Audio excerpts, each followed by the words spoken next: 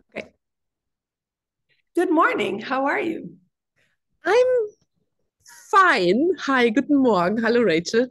Ich habe Kopfschmerzen heute und weiß nicht so ganz, was ich damit machen soll. I've got a headache. I'm not sure what to do with it. So, welcome, folks. We are going to talk to you today about the tools of access consciousness and how to apply them to your body. Herzlich willkommen, schön, dass ihr da seid. Heute sprechen wir über die Werkzeuge von Access Consciousness und wie wir sie auf unseren Körper anwenden können. So, the main principle of access consciousness is that you, as a being, your true nature is peaceful. Eins der Grundsätze, die wir bei Access Consciousness lernen, ist, dass dein Wesen, deine eigentliche Natur, dein wahres Wesen sehr friedlich ist.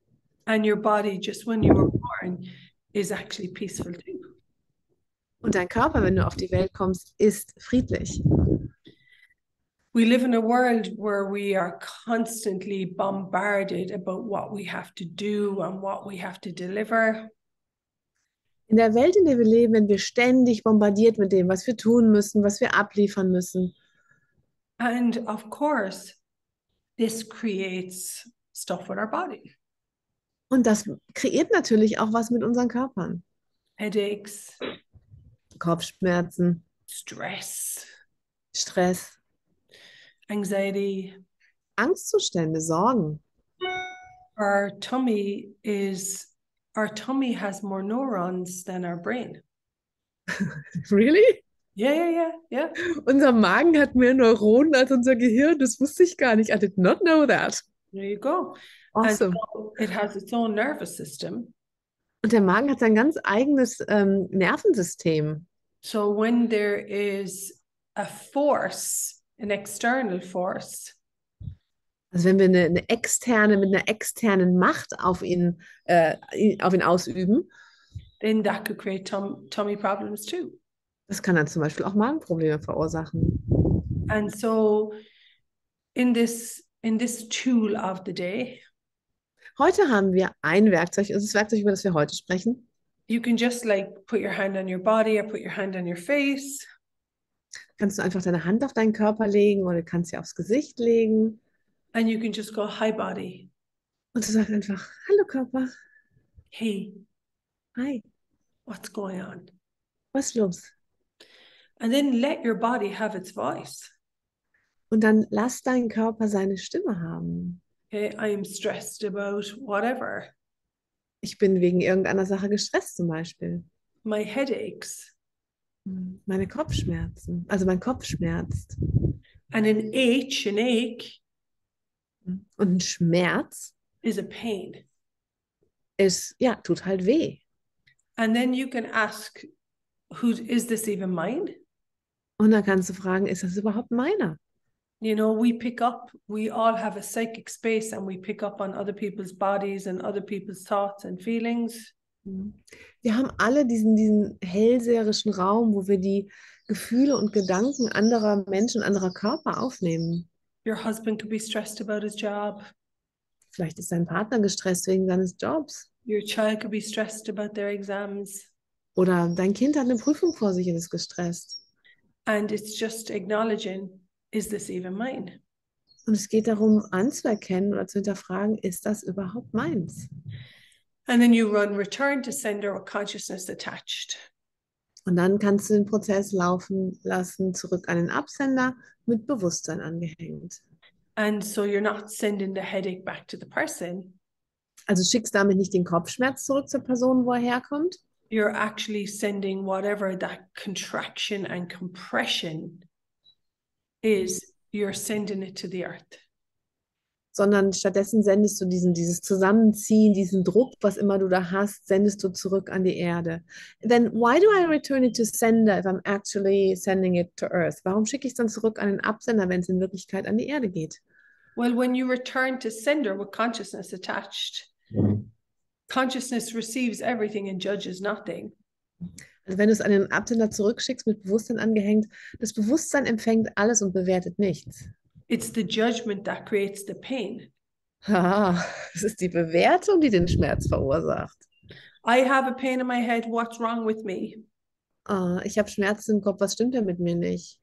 I'm stressed, what's wrong with me? Ich bin gestresst, was stimmt denn mit mir nicht? Whereas you're transmuting the energy.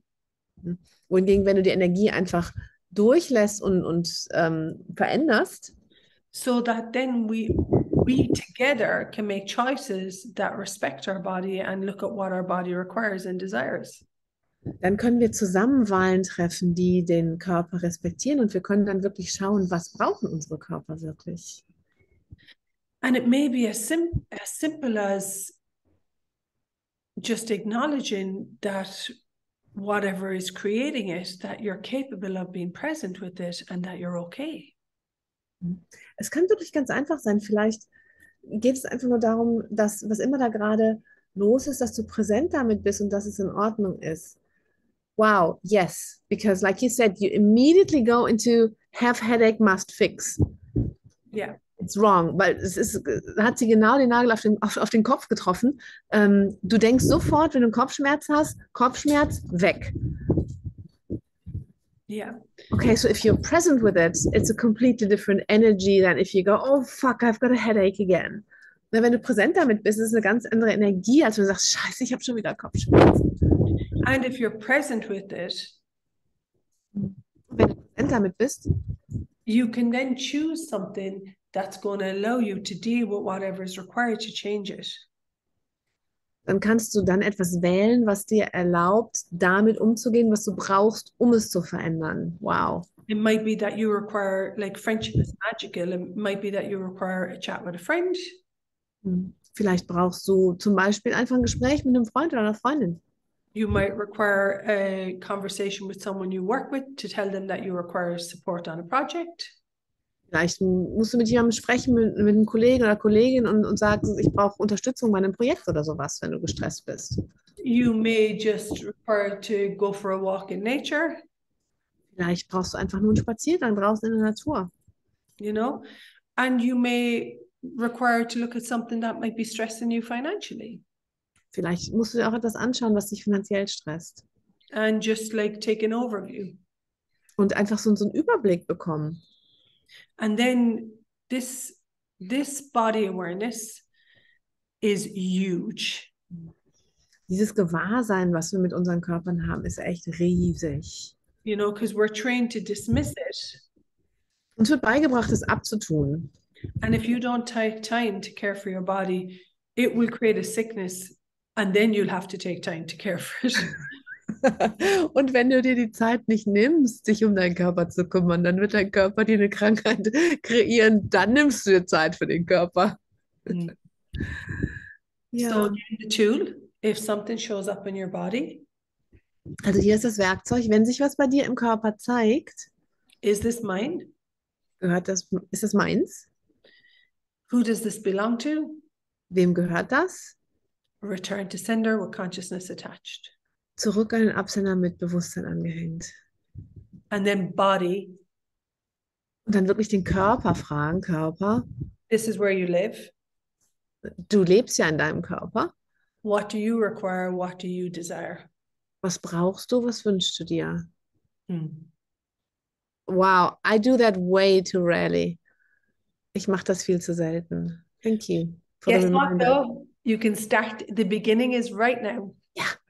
Also, falls es irgendjemandem genauso geht wie mir, sagt, scheiße, ich mache das viel zu selten, du kannst jetzt damit anfangen. Was, wenn jetzt die Zeit ist für einen neuen Anfang für dich und deinen Körper? What if now is the time for starting a new communication with your body? Yeah, exactly. I love that. What if right now in this 10 seconds is the time to start a new communication with your body? Ja, was wenn jetzt in diesen 10 Sekunden du immer wieder, anstatt dich falsch zu machen, oh, ich mache das überhaupt nicht, ich mache das viel zu wenig, dann wirklich zu sagen, jetzt fange ich an. And again, we tend to make ourselves wrong for, oh, I don't do this enough. What if we just say, now, yes, now, choose. Yeah, what if you just were willing to ask a question? Und was, wenn du einfach nur bereit bist, eine Frage zu stellen? I love it. Thank you. Me too. We hope you enjoy these tools and that they're beneficial and useful for you. That is the very reason that we are creating these videos. Wir hoffen, dass ihr Spaß habt mit den Werkzeugen. Wir hoffen, dass ihr sie nützlich findet, dass ihr sie gebrauchen könnt, denn das ist der Grund, warum wir diese Videos machen. Beautiful. Wow. Thanks for being here. Dankeschön. Bye bye. Tschüss. Bye. Bye.